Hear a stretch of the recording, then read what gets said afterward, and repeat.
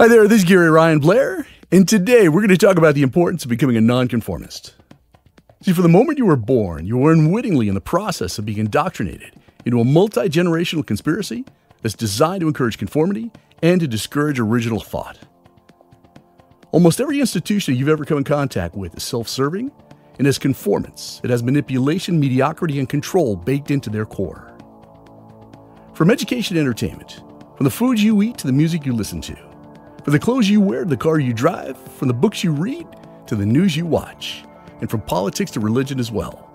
They all work to get you to drink their version of Koolaid. They actively and they aggressively work to discourage original thought, uniqueness, individuality, and differentiation. And in my opinion, one of the greatest plagues of mankind is the fear and the rejection of truth. It's the belief that there's only one right way to live, only one right way to learn, and only one right way to regulate religious, political, sexual, financial, and medical affairs. That belief is the rotten fruit of conformance, and it's the root cause of the greatest threat to mankind.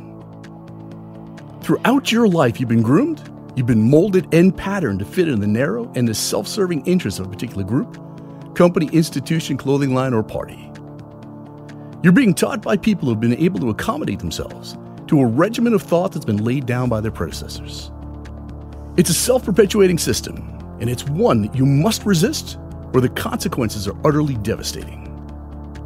One of the greatest regrets in life is the choice of sameness, of being what others would want you to be, rather than being yourself. Yet, while the overwhelming majority of people are working hard to conform and fit in, the smart cookies are doing everything they can in order to stand out. They inherently understand that conformity is a sign of weakness, and they choose to live their lives authentically, on their own terms, certainly not on someone else's. You must be careful, and I mean very careful, as to what you expose your mind to, and most importantly, do not conform. See, to unleash your greatness, you need to be exposed to the principle of greatness. So expose yourself to whatever is true, whatever is noble, whatever is right, whatever is pure, whatever is lovely, whatever is admirable, and if anything is excellent or praiseworthy, then expose yourself accordingly. So check it out at 100daychallenge.com and make it the very next thing you do.